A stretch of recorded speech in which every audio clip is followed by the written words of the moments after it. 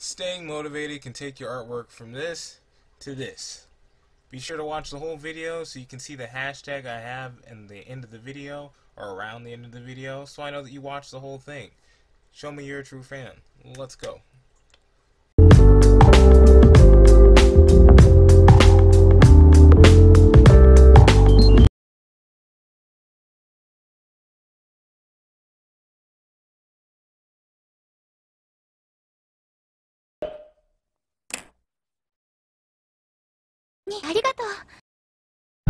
So, I wanted to make this video just because I've been doing this for so long now, and it's kind of funny. I decided to do an old artwork of mine, as you can currently probably see on screen right now, of Nami that I did a long time ago. And before I decided to do this, it was about 5 months into my artwork, and I got bombed by Reddit. If you have not seen that, you can just look in the comments. Oh my gosh. I guess at that moment I came off a bit pretentious. I wasn't trying to do that. My artwork, there's a lot of people that were following me on Instagram at that time, and I guess they are kind of now. But I wanted to try to help them out, because seeing that I've gotten so far, and being a person who's never drawn before, it was just really cool to finally see that it's something. Like, I can finally draw something. It's not like a stick figure and like 2 dots and spiky hair, because I love Dragon Ball Z, so I used to always just do that all the time. So, you know, to me it was really cool, and I finally got to be able to express some art. But man, did I get roasted. I got burnt so bad. And it kind of relates to the topic of this video. I'm not usually one who's affected by words, but it was just so difficult for 5 seconds or so, just for a decent amount of time. I say that as a paraphrase. It was at least a day or so. Seeing my artwork on Reddit like that. Like, I didn't expect my artwork to be great. I didn't expect it to be like, ooh, blowing up. But I wanted to help people, or at least help people who are into my video. And if you look at the video, technically the stuff in there isn't bad. It's just I wasn't technically applying it, so that wasn't great. But it just kind of hurt a little bit. The first comment I woke up to was, "You're delusional," or whatever, and I was just kind of like, oh, okay, well, that's great. But, you know, that's normal. People usually say some mean stuff sometimes. And then after that, it was just like, it was this whole list, and like 2,000 people were like, "Oh man, your art looks like a..." No, one was hilarious. This one was hilarious. "Your art looks like Big Mouth, but anime." That one's still like one of the funniest things I've ever heard. I was like sitting there like, oh man, my art's terrible. But like the moment I read that, I laughed out loud. That was pretty good. That was dead on.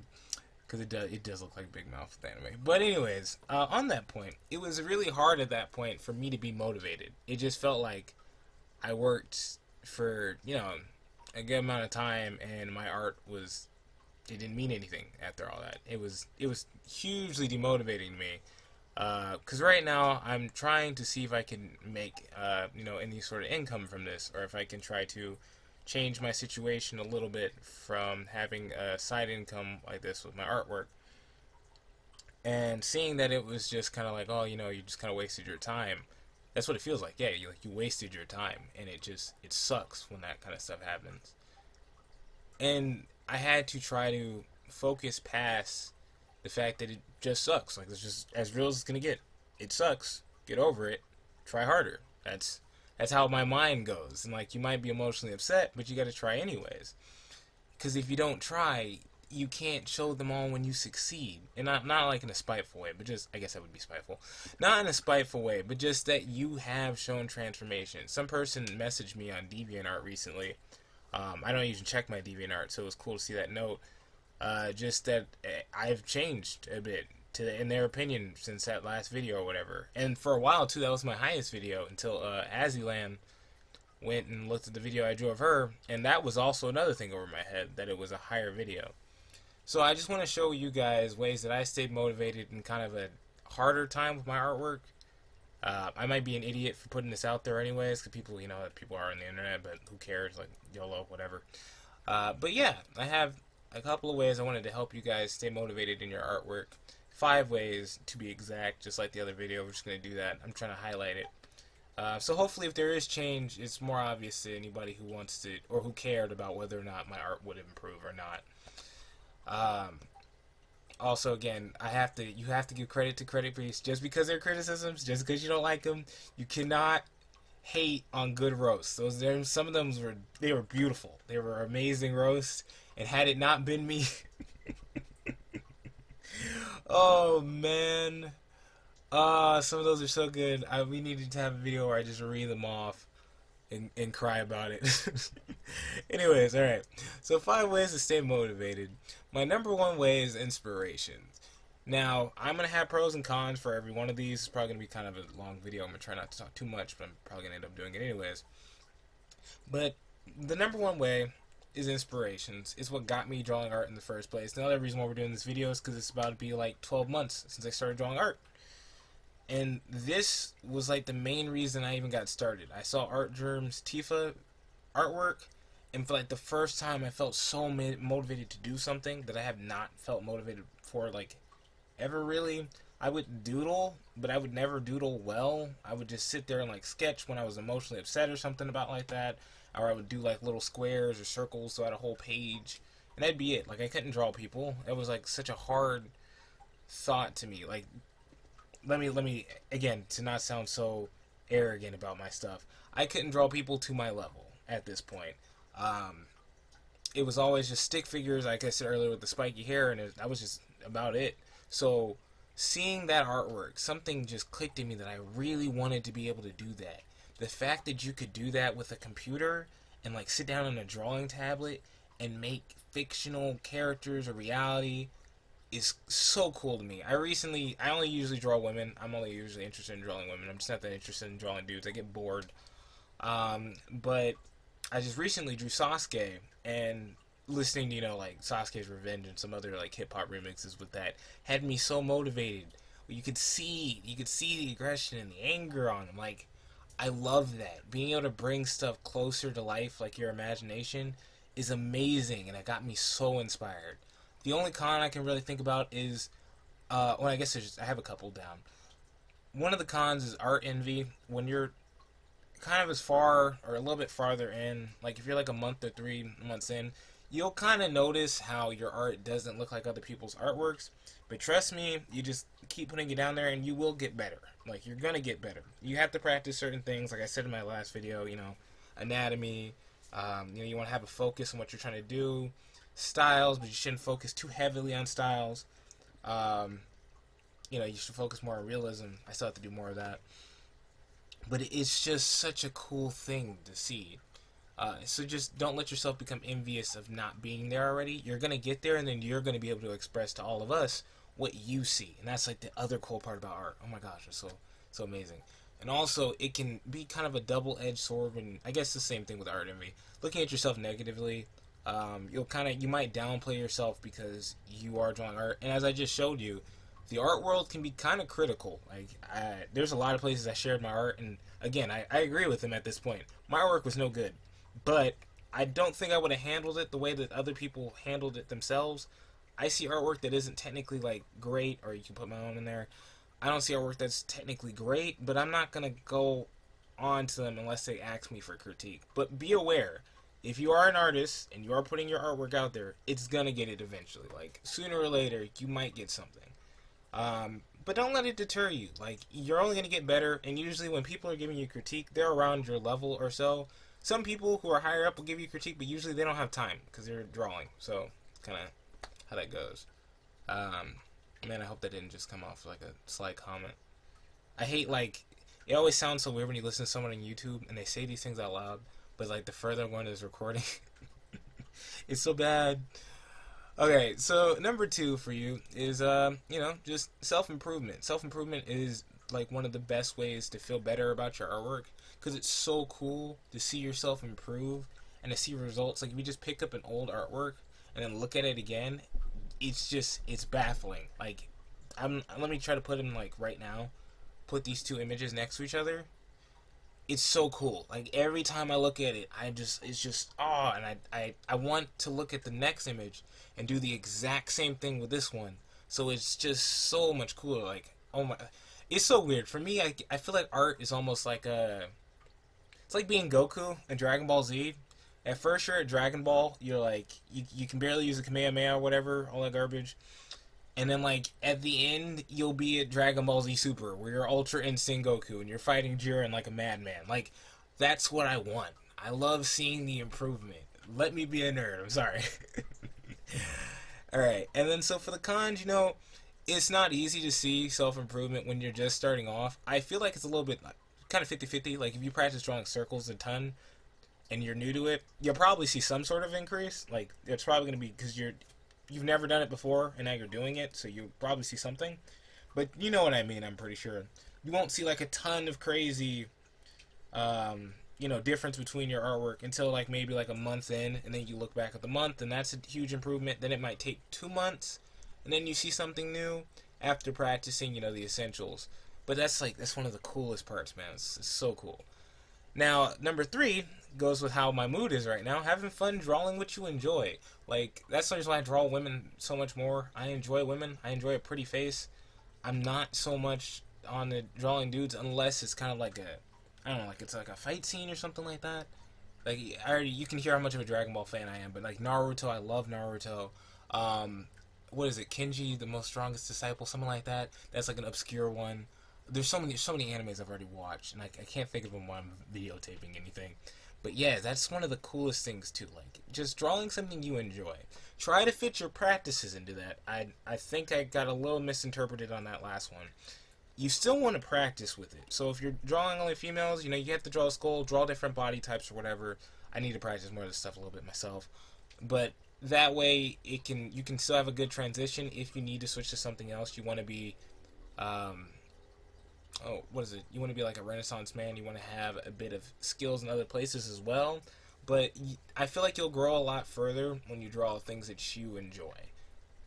It's just kind of how it works. And if you see a lot of people, I guess it's kind of on the flip side of what I'm saying, but try to fit it in different ways. As long as you're creative, I feel like you can figure this out, but I'm not an expert, and I've already said I'm an amateur before, so I just kind of leave that be.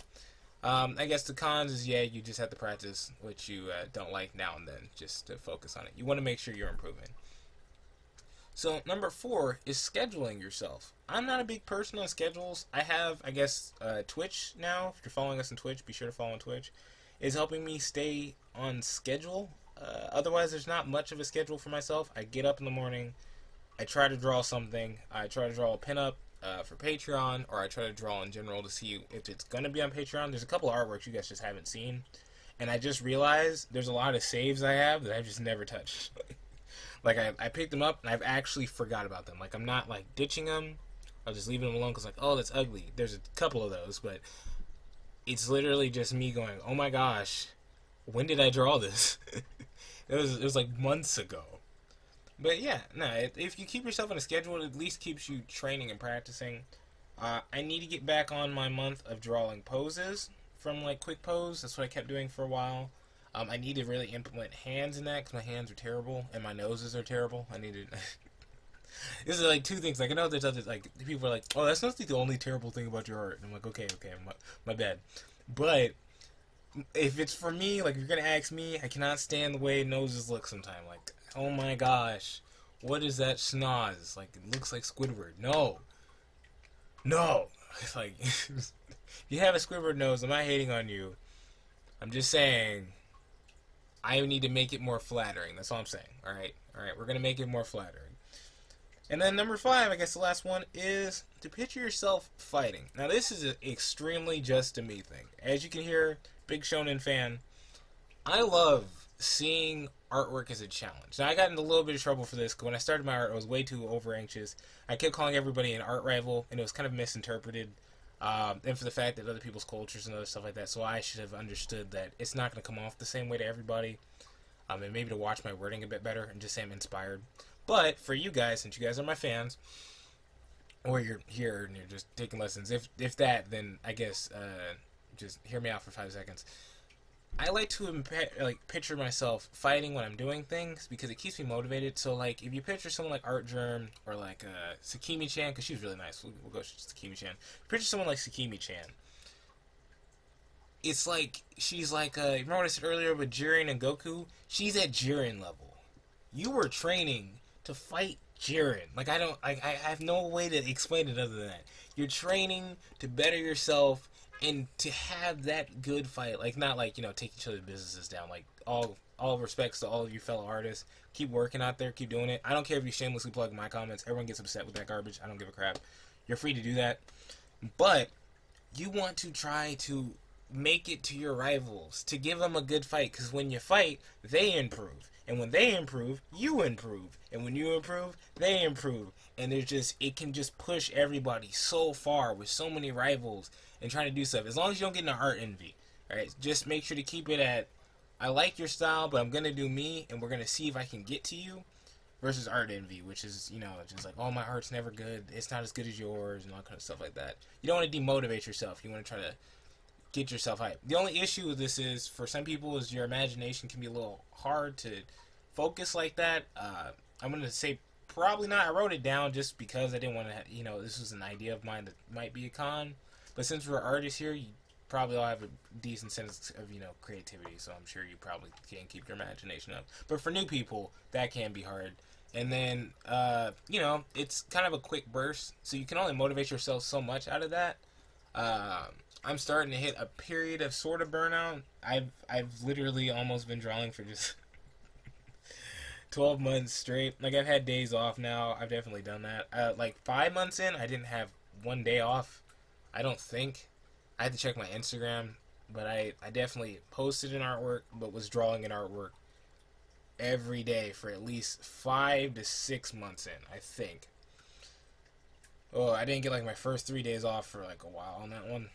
But, yeah, and then I've learned now that there's people who spend, like, well, I already knew that people spent, like, 12 hours in their artwork, but, like, watching people like Sajin on his, I think that's how you say his name, on his live streams go for 12 hours, and I can barely go for 4. I'm just like, freak, man.